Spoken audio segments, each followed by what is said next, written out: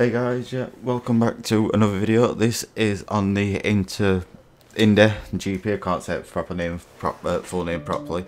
And if you watch replay, I did this when the game first come out, and I'm not really liking this track with this type of cars because I hate small rear-wheel drive cars. But the reason why I didn't upload it when I did it is basically because I've been having trouble with my PC, so I haven't really been able to get much recorded. So yeah, I managed to get 60k. I tried doing it in my own tuning setup, and I really can't tune these small cars. I'm alright in longer cars, but in small cars I have a hell of a lot of trouble with. So Mr. Pete did me a tuning setup for it, so I used that one, and managed to get a 60k, and it's not bad. I'm a little bit pissed off because I know I can get 75s on this track. But that's because the car, it's a small car, it's rear wheel drive, and it hasn't got a lot of horsepower, so that plays a big factor in it.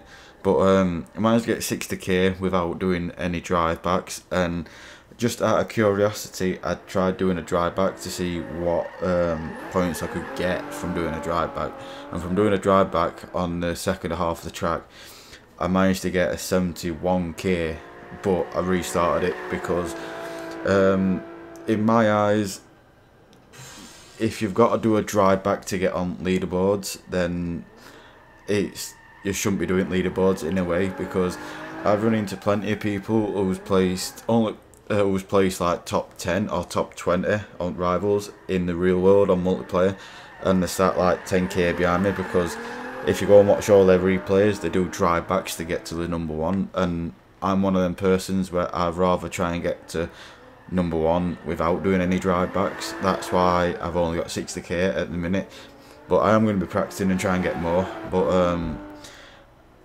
yeah, it's like if I do a drive back I can easily add another 11k on top of my score, but it's like a scrubby thing to do, so I don't like doing them, to be honest with you. It's like turning up into a tandem drift battle and drifting the first half and stopping, going backwards and drifting the second half in a tandem drift battle. You wouldn't do it, so why do you really need to do it on the rivals, if you know what I mean? So I know it's a little bit of a rant, but anyway guys, this is Mr. Pete's tune.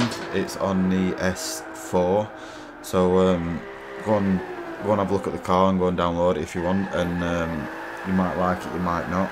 So yeah guys, thank you for watching, hope you enjoyed this video, and yeah, peace.